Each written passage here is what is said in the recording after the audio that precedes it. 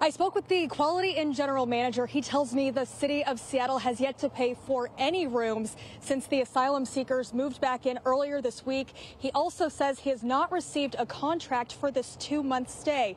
This whole situation is causing a lot of panic for these families that have made the city of Kent their home on and off for the last several months. Now, today we spoke with this group of asylum seekers. They chanted for the city to keep them in Kent.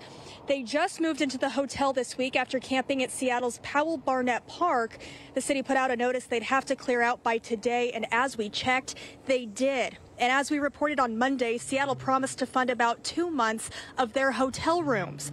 Jose Mayo says the constant moving is stressful and impacts his and his 3-year-old son's education. My son has been missing school for like about a month and a half because of the issues that we have moving from one place to the other, and we do not want to move because we have established a beautiful community here.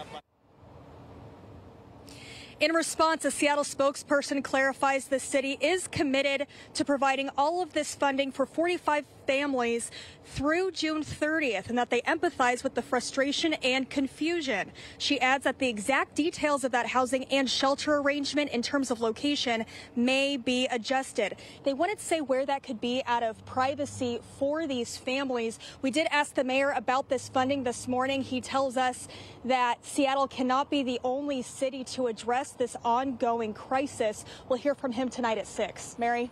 Cost-wise, Jackie, how much is being invested for this hotel stay?